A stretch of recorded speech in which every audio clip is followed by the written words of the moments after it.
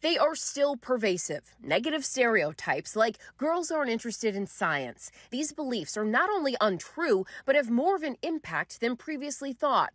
A new study from the University of Washington and University of Houston finds that children as young as 6 perceive that girls are less interested than boys in engineering and computer science. The reason why these stereotypes are important is because they influence girls' interest in these fields. Researchers surveyed 2,500 students in 1st through 12th grades. So are you interested in doing the searching activity today? The one that girls are much less interested in than boys are?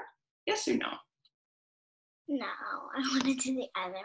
And use lab experiments like this one to complete their findings. The more that girls believed in these stereotypes, the less interested they were themselves in computer science and engineering.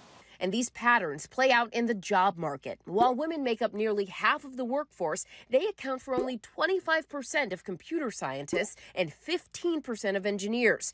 With fewer women in these fields, there's a narrower perspective driving innovations. Plus, women could be missing out on opportunities that are high status and well paid. A little disheartening to know that at that young of an age, those ideas are already imprinted on their minds. Jennifer Porter's daughter, Rebecca, now 10, took place in the study. She was one of the few girls who went against the grain. Okay, so are you interested in doing the searching activity? The one that girls are much less interested in than boys are? Yes or no?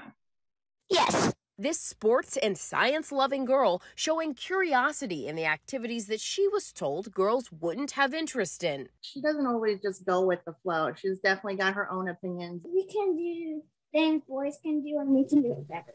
And researchers say parents can help close the gender gap by introducing girls to engineering and computer science early. What I hope is that parents and teachers won't limit the opportunities that we give to children, and then we can start sending girls the message that girls enjoy computer science and engineering.